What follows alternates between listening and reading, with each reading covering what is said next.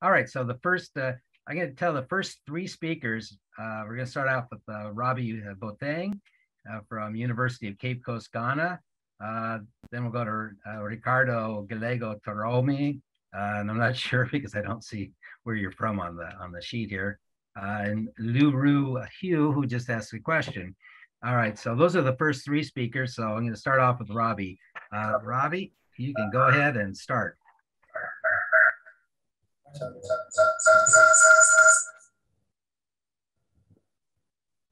If you got two things open, it's going to feedback. Yeah, hello. And hello. Yeah, so this is Andrew.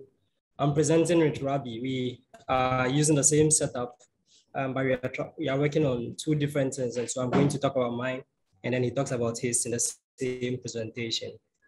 And so a background to our presentation is that the remote sensing group in Lund have designed a 3D printer, a 3D printed fluorescence hyperspectral LiDAR. And their setup is based on a SlimFEG principle, which is able to produce a data cube of this nature, something which would give you data in the spectral range, and then also in terms of spectra, and then also in terms of range and time as well.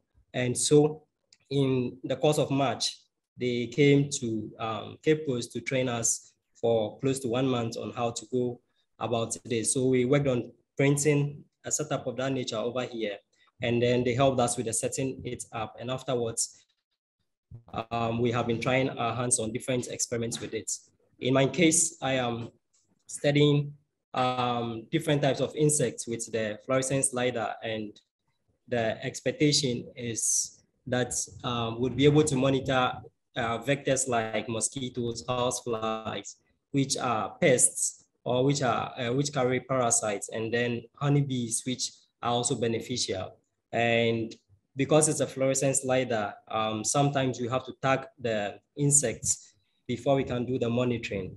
This is how a setup looks like. And over here, we have the fluorescence LiDAR over here, and then a system or a cage where we put the insects over there for laboratory measurements. And so light is incident into this box to interact with the samples, and then we're able to get feedback into the system again. Now, when the insects are untagged, we don't put a filter in there so that we can be able to obtain elastic signals at various times for us to know, and then at various ranges. And then when the insects are tagged to as well, we are able to put a filter in there and observe which insects is there depending on the tag. For instance, this is within the red region, and so it is one of the colored tags in that region. And so this is going to be helpful for us in doing works of this nature. Rabi is going to talk about the ones for meditation. Okay, what's Rabi? Okay, so for my aspect, okay, so we, after employing the fluorescence LiDAR on the vectors, we also used for vegetations. And for this time around, we are trying to do some remote measuring on some plant species. So this one is a papaya. So this time around, we have a fluorescence, the 405 is a 405 nanometer diode that we use. So we have it hitting at the back of some part of the leaf, and we have, so here's the light hitting at the back of the leaf, and we get some fluorescence back, and we measured it. So after getting the fluorescence, we have some spectra like this. So this time around, the red dotted red that you see here, it's a different part of the leaves that we're trying to see how it can really differentiate some different parts of it. So we targeted a green part of it and also a very dried part. So let's say a healthy one or a healthy one. Yeah, and so the red one is what we had there, and the black one was for the green one, and the dotted red was the one that was having a little yellowish side of it. Yeah. So apart from this one too, we are trying to see if this thing can also be used for range measurement. So should in case you want to measure a particular plant, some different plant species and a particular distance, so we are trying to see how effective the system can also measure with a wavelength and also with range. So we are still on it. There are a lot of things that we are still measuring, and we are hoping for a further good distance. So other uses that we are thinking of is also doing a demonstration in different aspects of the fluorescence lidar, and also interacting with students on how effective we can use this one, and also doing internal or external collaborations on the fluorescence lidar too. Okay. So thank you very much. Okay, thanks. So that was those are the two talks between Andrew, you, and Robbie. Is that right? Yes. Okay, great. Oh, well then we're really on time. Anybody have any questions? Like Joe, do you want to ask anything or?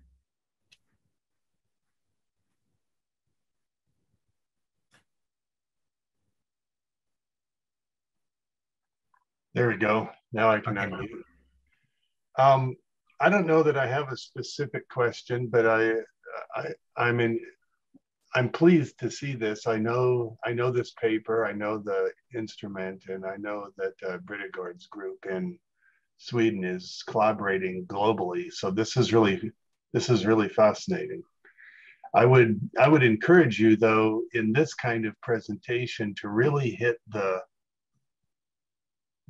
key points, maybe with fewer details. You're still kind of in that scientist engineer mode of presenting details, and you know, try to excite the person who's there ready to fund you. And all the information is there, but you need to pick out just the important one. This is remarkable. How much? I guess one question I would have is I believe that I understand that there is a very low cost for this. Do you know what it would cost to reproduce one of these systems, the 3D printed systems? Yes. So depending on the kind of lasers that you want to use and the detectors, that may raise the cost, but with close to $1,000, you could be able to get $100 laser and then maybe a less costly detector or something of that sort. But if you want a very expensive detector, then it may raise the cost. Apart from that, the instrumentation or the printing and other things are not that costly. That's really incredible, isn't it? That's fabulous. Thank you. Okay. Well, anyway, Randy, do you have a question? Yeah. What is your resolution and range? How far can you go? Cross range and distance. What are the range resolutions on this? Yeah. So the range resolution, it can go up to 100 meters, and so in the data cube, it can go up to 100 cube from 5 meters from the onset away from the source, and then 100 meters away to the end. Yeah. So and then is it scanned left? Is it scanned, or how do you get cross range? Or is it just? Yeah, no, it is not scanned. So within the range, you can. So within the range, depending on whether anything crosses in between, you can be able to tell which point it crosses that. So it is fixed, and then you look at objects that goes through. But if you scan it, then it means that it is going to be based on the time frame, so that if So your 3 axes are time, frequency, and range, or time, wavelength, and range, I guess. Yeah, I think did we lose Andrew? Okay. No, I think he is online, but there might be. Anyway, maybe we should move on to the next speaker. Yeah. We got we got 7 more. Okay. Well, thank you very much, Robbie and Andrew. That was really great. And everybody else, pay attention to what Joe just said.